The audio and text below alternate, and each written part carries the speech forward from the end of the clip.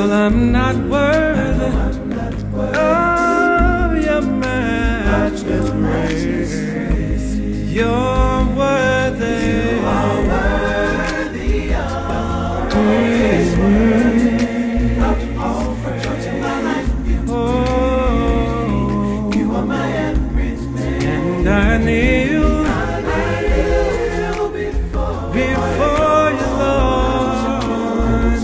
I worship you with us. I praise you all night long. Oh.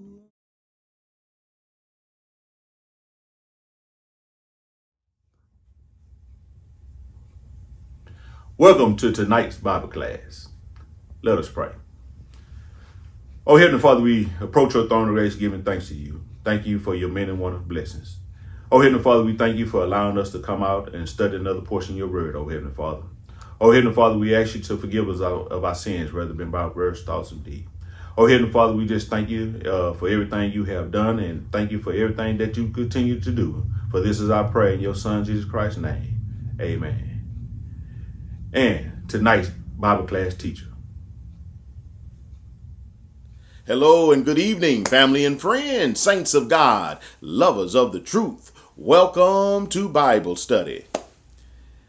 Now we rise to give God glory, and we still rise to give him praise, for our great God is, in fact, worthy to be praised. From the rising of the sun to the going down of the same, the Lord is great and greatly to be praised.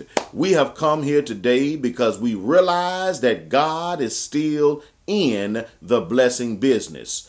It was only by his mercy, it was only by his love, and it is only by his amazing grace that we are still in this place on this side of eternity.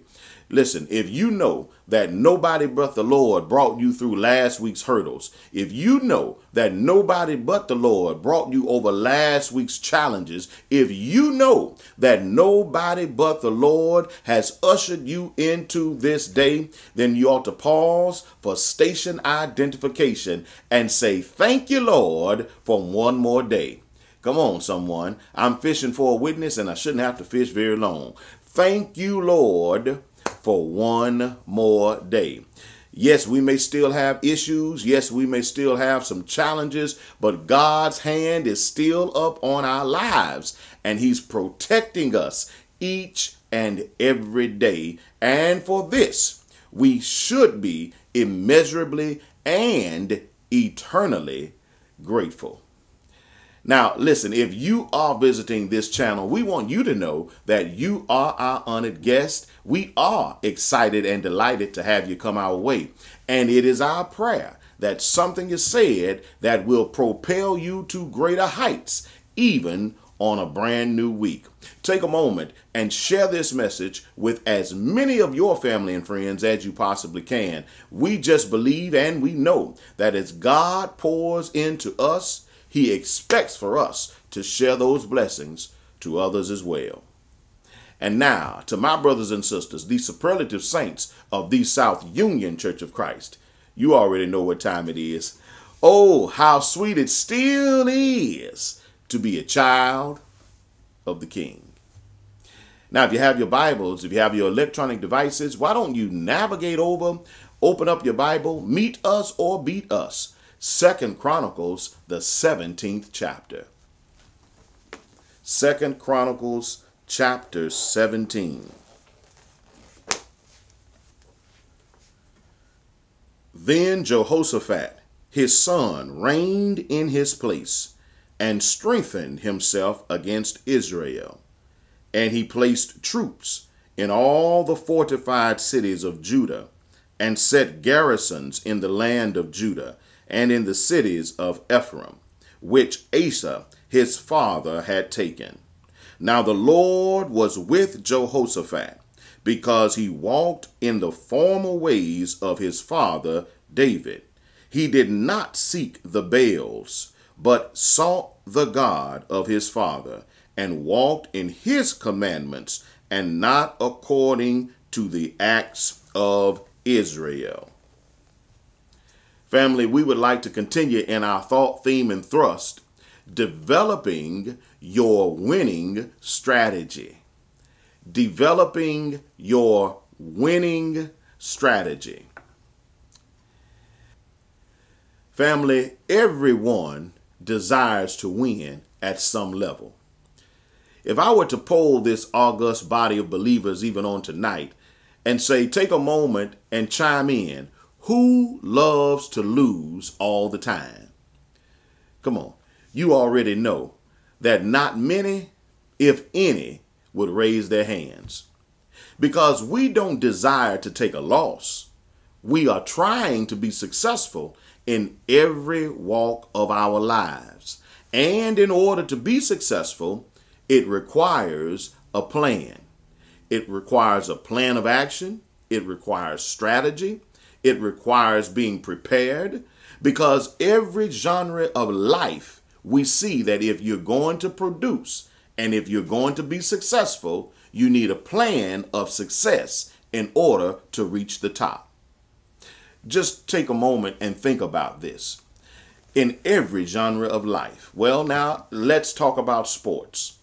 If you have a team, whatever team it is, they are now practicing. The coach is making strategy. The coaches are meeting and going over game plans. They are huddling up with the team, and every team member has an assignment.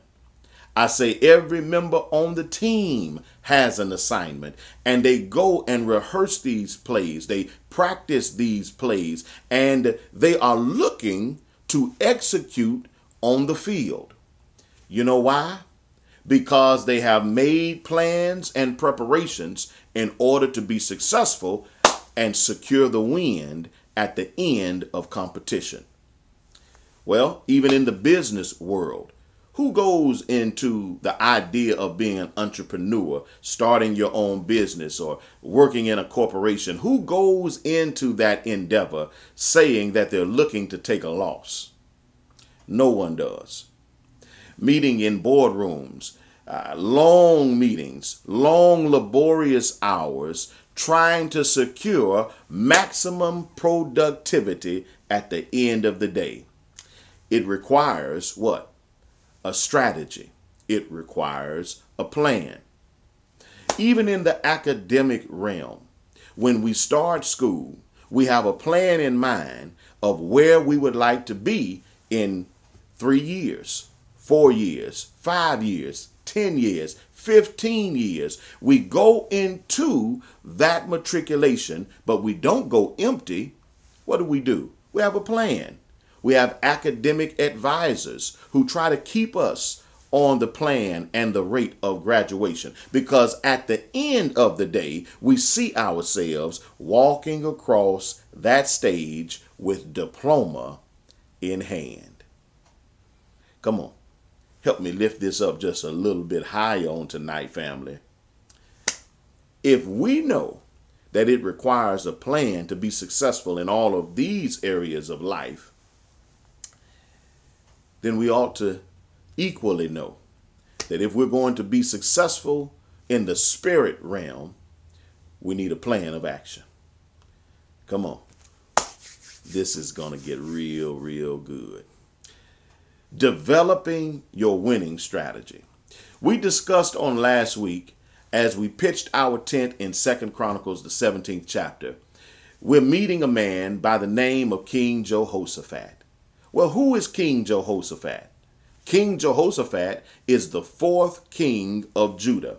And of course, he is the son of King Asa and his mother Azubah.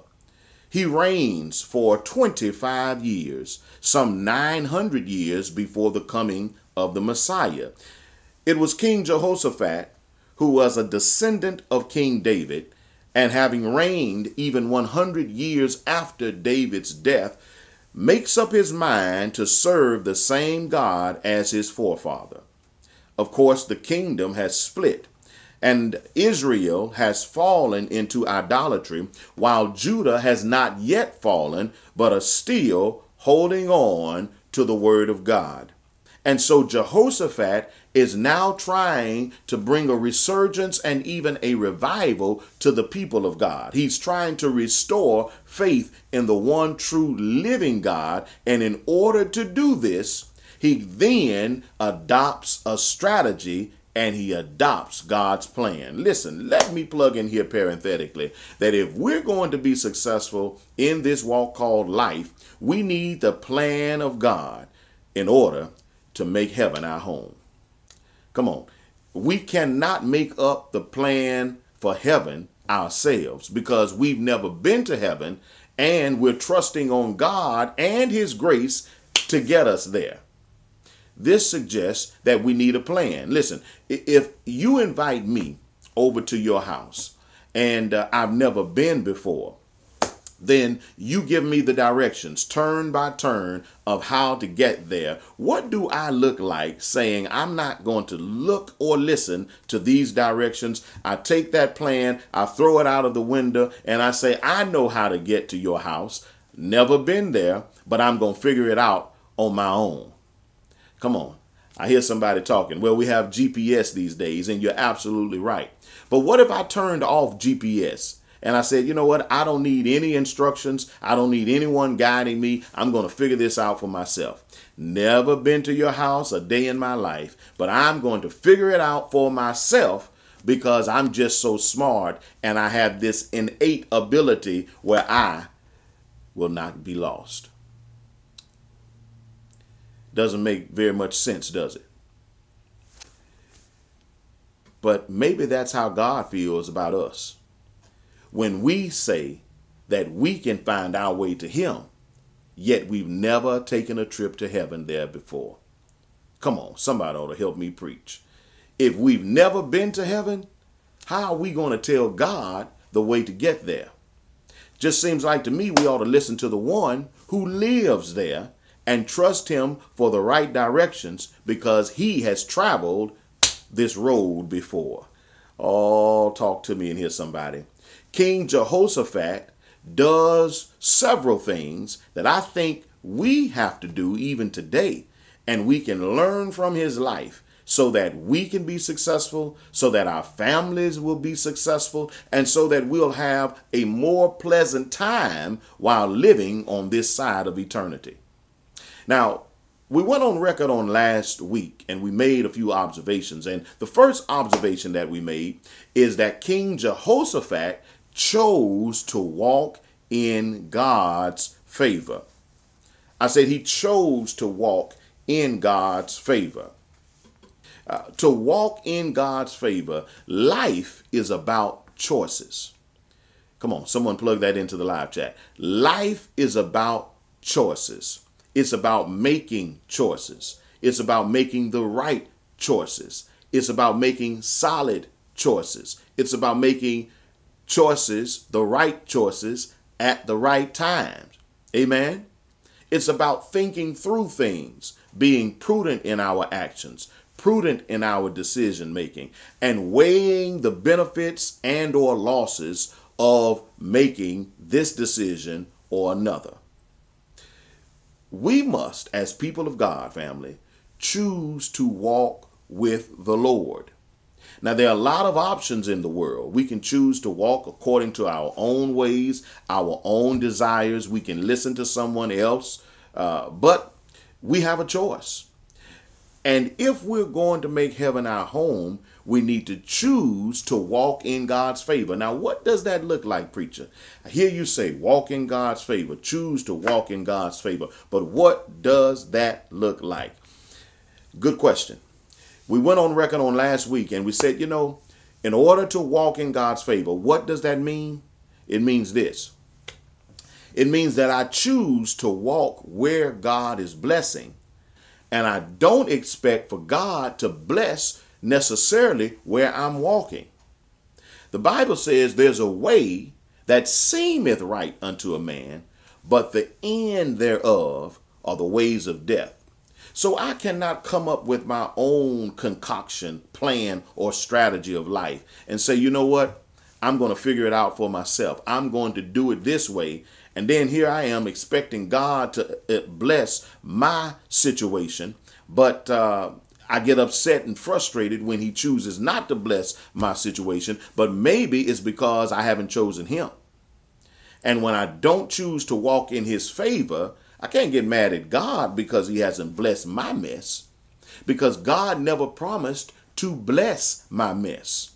I need to check my motives. I need to check my steps. I need to check my desire, my ambition. And I need to ask myself the question, am I wanting God to bless where I'm walking? Or am I choosing to walk where God is blessing? Family, it's just this simple. You know, there's a sidewalk out along the property, out near the street. Now, on either side of the sidewalk, there's grass. It rains. Now, where there was grass, of course, it becomes what? Muddy. Now, there's a sidewalk, and then there's mud on either side. Where do you think I wish to walk? You think I'm going to step off into the grass when I don't have to? I'm not going to deviate from the path or the plan because someone thought it necessary to put a walkway down. Shouldn't I have enough common sense? Shouldn't I have enough reasonability in my mind? Can't I reason and see that there's a sidewalk and it's put there for a reason? Come on, family. Let's lift this up a little higher. There's a way that God has laid for the righteous, and the righteous see and identify the way that God is blessing, and they choose to walk therein. You see, we live in a society where a lot of times we want to take matters into our own hands. We want to do it our way, and the next thing you know, we mess it up bad. And when we blow it, then we want God to restore it. But sometimes we have to what? My mother used to say this: if you make your bed hard, sometimes the Lord will allow you, to lie in it. If you make your bed hard, sometimes you have to lay in it. Listen, when it comes to my life, I have a choice on whether or not I'm going to serve God, whether or not I'm going to walk with God, whether or not I'm going to reverence God. Why wouldn't I choose to walk with him when blessings are laid before me? And then on last week, the second observation that we made, it's right here in the text. And that is, we must choose to set God as our spiritual compass. Listen, we have access unto God. The question is, are we choosing to follow him? Now, I want to go on record because everybody is led by something or someone. I say everybody is led by something or someone. We're either led by other people, we either lead ourselves, or we're either led by God. Amen.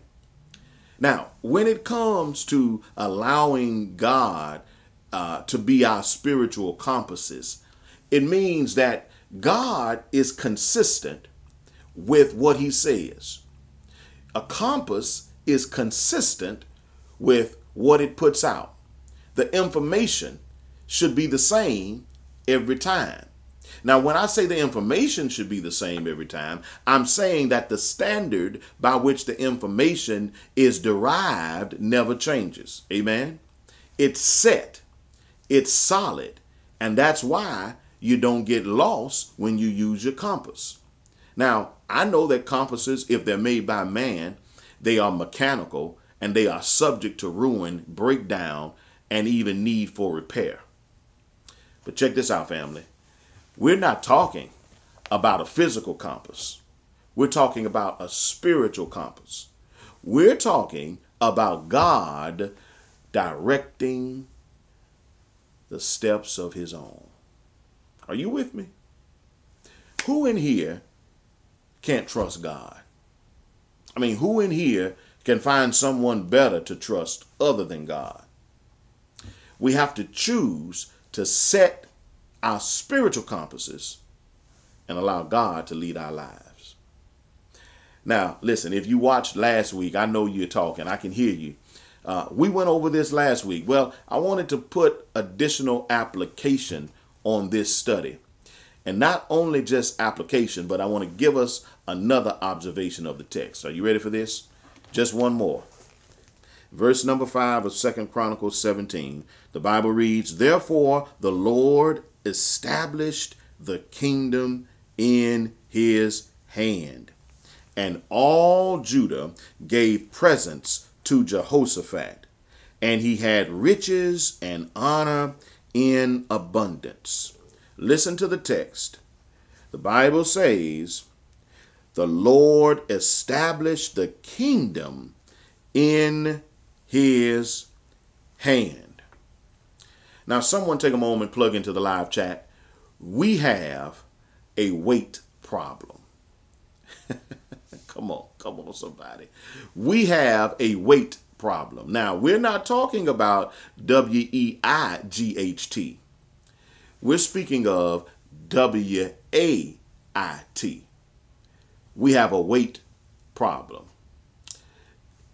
Our situations of life many times are exacerbated to be even bigger than what they have to be, all because sometimes we have a problem waiting on the Lord. Are you with me on tonight? Listen, who can admit that at times they've had weight problems? Come on in here. Sometimes we've had weight issues. We want it so badly, and if we can't get it when we want it, we will go out and create something that we really didn't have to create. We must realize that as children of the King, we don't have to take matters into our own hands. We can trust the Lord and prepare the plan, but choose God to work the plan. Are you with me? Yeah. Sometimes we make decisions on a whim, or sometimes we make it and don't use good judgment when exercising those decisions and executing the plans of life, because we're in a hurry to put our hands on it. But the text says that the Lord established the kingdom. And anytime we wait on the Lord, he always gives us the best strategy that will help our souls. Amen. May feel like we're losing out on time, but God knows exactly how much time you have remaining. Are you with me? God knows how much time is still left on the clock. Don't rush God. Don't get in a hurry. He'll come. You don't have to worry. Trust in the Lord. It's right here in the text. The text tells us that Jehoshaphat was blessed with abundance. Come on. I said he was blessed in abundance, all because the Lord established his kingdom.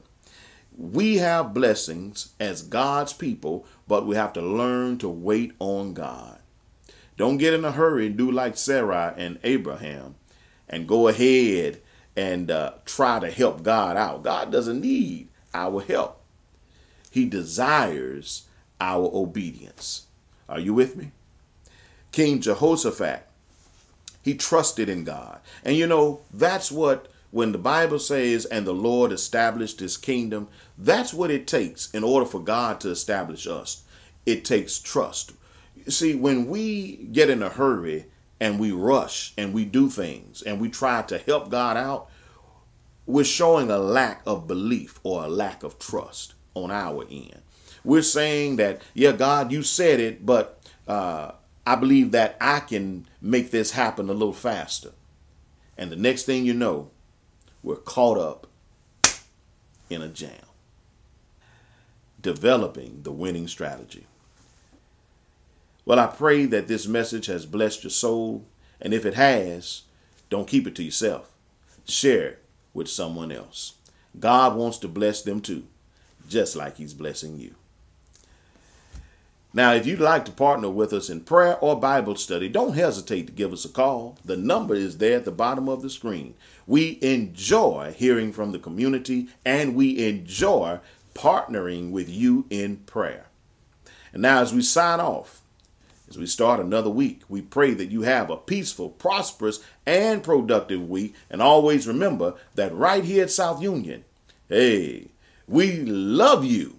And there's not a thing that you can do about it. Be blessed in the Lord, and we'll see you on Wednesday night. Take care, and God bless.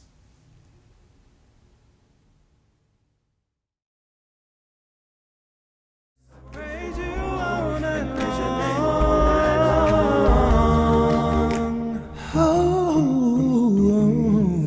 We praise you, worship you, lift our hands before you. Holy is the Lamb that was slain, Lord, we adore you. We praise you, worship you, lift our hands before you. Holy is the Lamb that was slain, Lord, we adore you. Oh yes, you're worthy. Oh Lord, you're holy. You're holy, Savior. Lord, you're holy. Oh, Holy is your holy is your name. You are worthy, Lord. Lord, you're worthy. So worthy, Lord. I know I'm not worthy I am not worthy of your grace. of your matchless grace. Can we sing it again? You are holy, Oh Lord, you're holy. so holy, Lord. Lord, you're holy. Oh, Holy is your name. I just want to declare that you're worthy of the praise. So worthy of the I praise. know I'm not worthy I'm not worthy of your grace, no. matchless grace. Can we say that you are worthy of all the praise? Put a smile on my face. You're my everything. Oh, bowing down in spirit and truth. Oh, I kneel for your throne, oh Father. I kneel. Said that I kneel before your throne. I worship you, so.